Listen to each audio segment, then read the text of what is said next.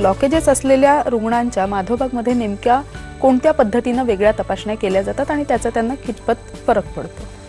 Blockages म्हणजे हृदयाच्या रक्तवाहिन्यांमधले जे काही चरबीचे अडथळे आहेत असे जेव्हा रुग्ण माधोबागमध्ये येतात त्यावेळी सगळ्यात आधी आम्ही त्यांचा VO2 मॅक्स चेकअप करतो, स्ट्रेस टेस्ट केली जाते. ॲक्च्युली हृदयाच्या रक्तवाहिन्यांमध्ये अडथळे असताना हृदयाला रक्तपुरवठा कमी पडतोय का हे चेक करणारी ही प्रायमरी टेस्ट आहे, ती म्हणजे स्ट्रेस टेस्ट ही केली जाते.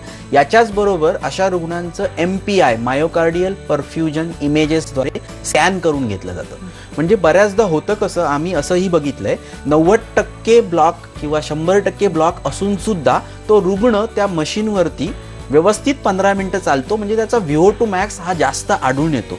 म्हणजेच एवढे अडथळे असून सुद्धा हृदयाला कुठेही रक्तपुरवठा कमी पडतोय अशी काही लक्षणं त्या रुग्णाच्या बाबतीत दिसून येत नाहीत. म्हणजे फक्त ब्लॉकेजेस किंवा रक्तवाहिनीमधले अडथळे हे डिफाईन करू शकत नाही एक्झॅक्ट कंडिशन काय आहे.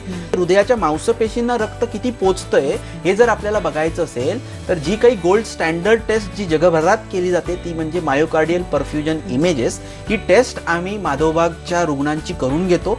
याच्यातून इनिशियली डे 1ला हृदयाच्या कुठल्या कुठल्या पेशींपर्यंत किती रक्त पोचतं याचा परफेक्ट आपल्याला कॅल्क्युलेशन्स या टेस्टमध्ये मिळतं आणि या टेस्टद्वारे पुढे त्याची व्यवस्थित लाईन ऑफ ट्रीटमेंटची आखणी केली जाते आणि त्याच्यातून पुढच्या 3 ते 6 महिन्यामध्ये परत या टेस्ट मार्फत सुरुवातीचा आणि नंतरचा अशा पद्धतीने वाढलेला रक्तपुरवठा आम्हाला डायरेक्टली या टेस्ट मार्फत रुग्णांना दाखवतात.